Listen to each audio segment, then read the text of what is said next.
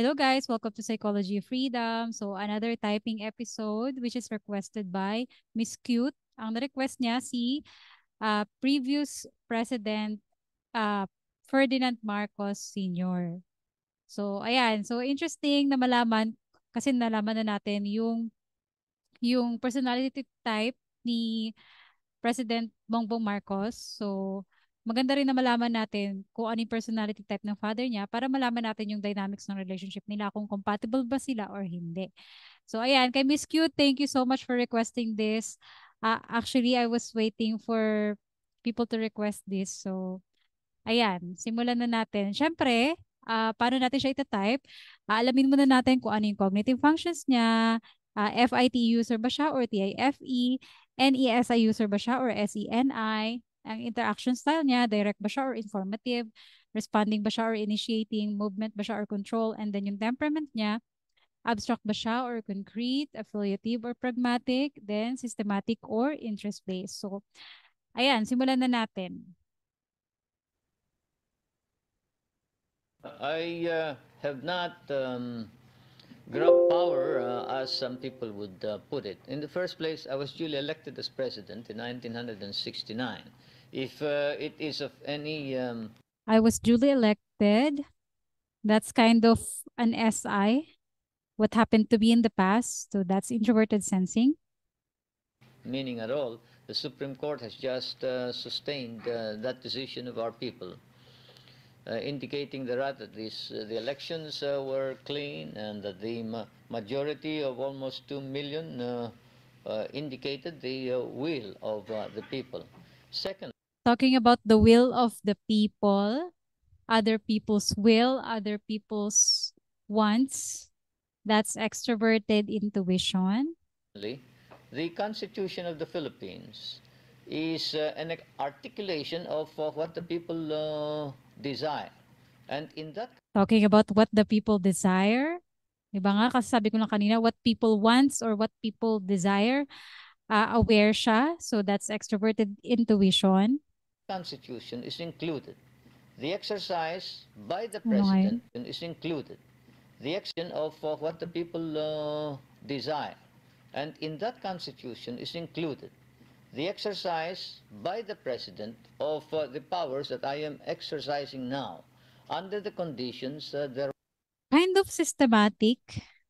Kasi ito yung system ng constitution or system ng ano ba ng rules and na nasa batas. Right. Those conditions are that there is the threat or there is invasion, insurrection, rebellion, or imminent danger thereof. This matter has been studied to a point where the Supreme Court, our own Supreme Court in the Philippines, in the case on which a decision was promulgated on December 10th, December 11th, Kind of nag-initiate siya doon, nag-go off tangent siya or nag-initiate siya. 1971, that there does exist a rebellion by another armed force other than the armed forces of the Philippines, of the government, which seeks to grab political authority by violence. Therefore, if there be a rebellion, and since the public safety requires it, the exercise of this power was declared valid, legitimate, and constitutional. Valid, legitimate, and constitutional kasi yun yung system. By our Supreme Court. In every rebellion, that there is a second wave. Okay, so punta tayo sa ibang interview. Oh, more than that, Lee Kuan Yew is still holding the powers. But what I want to do is for them to make the decisions. What I want to do is for them to make decisions. So I want to give them freedom to make choices. So that's extroverted intuition. NE. Akala mo nung una I wanted kasi I want. Akala mo NI. Pero after nung second sentence niya, I want them to make decisions. So it means any user siya. Yeah, any users kasi, di ba, give freedom of choice to other people. Don't intervene at all. I just stand aside. Yan, I don't intervene at all kasi decision nila yon, di ba? NE again. And don't, well, do anything unless it becomes so urgent that you have to hold back any venal, truly venal and truly corruptive decisions or unwise judgments. But, you know, I've been satisfied with the conduct, for instance, of the cabinet members and the Batas and Pambansa. Nag-initiate siya doon. To be frank with you, I floated the idea of an election for president and then left it at that. I refused to talk to anyone about it. I floated the idea of blah, blah, blah, introverted sensing, what I did in the past or my own experience. I said, no, you decide it. You go around the country and work on it. It's about time, I said, you started working without me.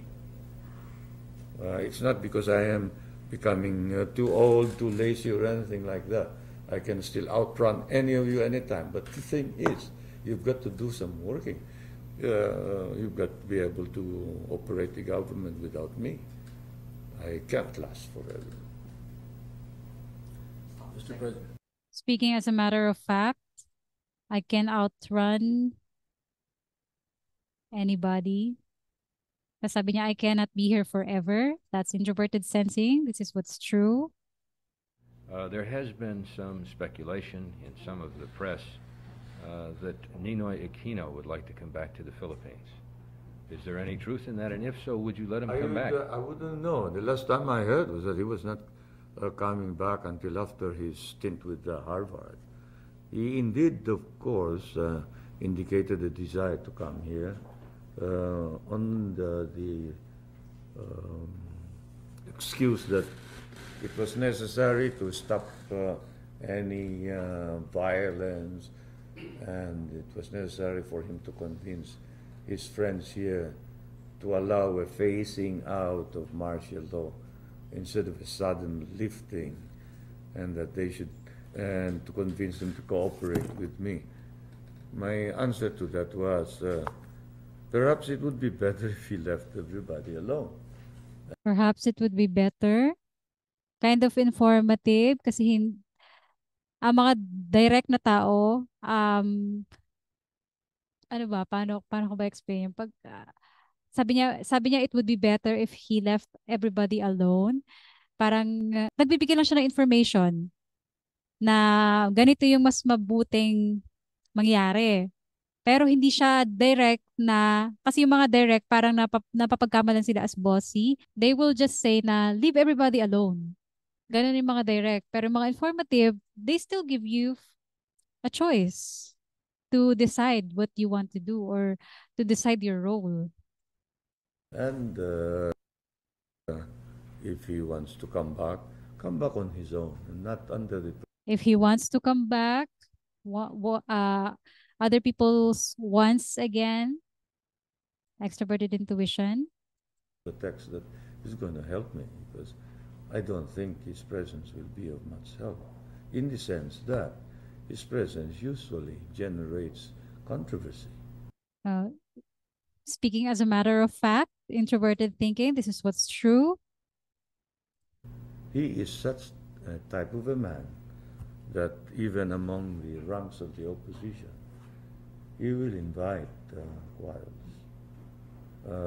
The other opposition... What other people are going to do in the future, or what other people will do even before they do it, napipredict niya. So that's extroverted intuition. Leaders have so indicated to me. And so he, I think, has changed his mind. He'll probably come back after Harvard. And we have enough time to decide then what to do with him. What does he want to do? Right? I'm What does he want to do? I'm all about what other people want. So that's extroverted intuition. open-minded. He is not Yung mga open-minded, usually, mga NE hero. Pero let's see. after all, that important in the sense that the opposition will have to decide, first of all, is he their leader or not? Now, right now, I'm listening to voices other than that of Aquino. I hear Jerry Rowe. So sabi niya, it's the opposition's decision if they want to see their leader or not. So hindi pa rin siya yung nagde-decide. He lets other people decide. So that's extroverted intuition.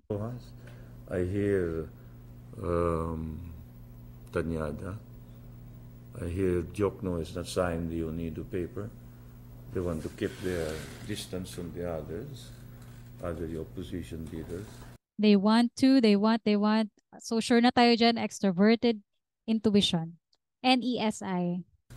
I hear that the liberals want to be separated from the nacionalistas, and the independent groups want to be separated from the two other parties. Now, if this continues by 1984, they'll wreck their chances for a comeback. If this continues, they will wreck their chances for a comeback. So that's abstract. What if statement? Kasi yun, focus siya sa possible na mangyari. So even hindi pa siya nangyayari. So abstract. To at least control a substantial membership in the 200 man. And that would be a pity because we would like to have a parliament where there is full, free debate. Look, I grew up in an atmosphere That's a new topic na in-initiate niya. of free debate. I grew up in SI. I love debate. I'd like to meet any Actually, he's looking like an ENTP, which is also known as, parang nabansagan din as the debater. Kasi nga, they love to debate. Pero let's verify pa din yung interaction style and temperament niya. anybody who disagrees with it. I've said so repeatedly in the past, and I say so again. I've said so in the past and I said again. And then parang may pagka-movement siya.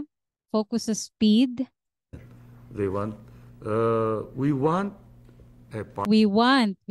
When you're talking about what the collective wants or what other people want or what all of the people want, that's extroverted intuition pa din. parliament and a national assembly where all sectors of the community will have a chance to be heard through their representatives, and where, as your Justice Oliver Wendell Holmes has said, the truth may come out of the free trade of ideas. Truth may come out with the free trade of ideas. So he's all about truth, which is introverted thinking.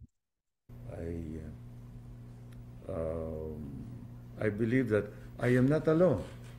I believe that my generation is used to this kind of give and take, this unfortunate conclusion of some of the Western observers to the effect that we set up this dictatorship because we are afraid of free speech and free debate just isn't correct. It's not true. Now we're afraid of free debate. So introverted thinking again. You know, I'm very happy to hear you say this morning that you disagreed with one of the columnists in the newspapers. I think that's a very healthy sign too. Oh, they've been coming into all kinds of conclusions, and of course, my idea of a free press is everybody should express his views and let the truth come out. Everybody should express their views and let the truth come out. That's introverted thinking again. And then may pagka-movement siya, di ba? Galaw na galaw yung kamay niya. Tapos, This isn't going to stop me from speaking out loud and clear when I hear somebody saying an obvious lie, like the Unido paper saying that on his speech proclaiming martial law, he promised that he would terminate martial law at the end of his term in 73. I did no such thing. I never said anything like that. I was very, very cautious because I did not know whether I would end up fighting in the hills or just giving up to the superior forces of the enemy. We count. I do not know whether what I would end up, whether i-give up niya, mag-give up siya sa mga parang, ano ba, opposition or ano pa yung isa, sinabi niya isa. So parang ganun, hindi siya ganun ka-aware sa kung ano mangyayari sa kanya in the future. So more on mababa yung introverted intuition niya. So low NI. Counted the guns that they were holding, and we realized that they had more guns than the armed forces of the Philippines. So we had to pick them one by one, Napoleon style, shades of Austerlitz and all that rock. But do you think that there'll be any unhappiness on the part of the military with martial law being lifted? Any temptation, since they have had a reasonable amount of power? No, I don't believe so, because the military has voluntarily subordinated itself to the civil government, even under martial law. You see, our martial law is the American type, not the... Nag-initiate na naman siya. Our martial law is the American type. So, more on yung interaction style niya, more on informative initiating movement. The European type. The European type of martial law is where the military takes over the entire government. It's a state of siege of war. Systematic. Ito yung system ng European something. War. Whereas the American type, as explained by all your experts, Bordick and Willoughby and the rest of them, is very informative. He goes on and on. Where the civil government calls on the military and says, look, these are our decisions. Will you enforce them? Ang kabilin-bilinan ko kay Mrs. Corazon Aquino ay pagpatuloy ang Bataan nuclear plant kung maaari. Pagpatuloy kung maaari, very informative, hindi direct, hindi siya nagka-come off as bossy like direct people. Pagkat I told her this is the solutions and meeting. This is the solution, problem solving, that's introverted thinking. The country's energy demands and decreasing dependence on imported oil.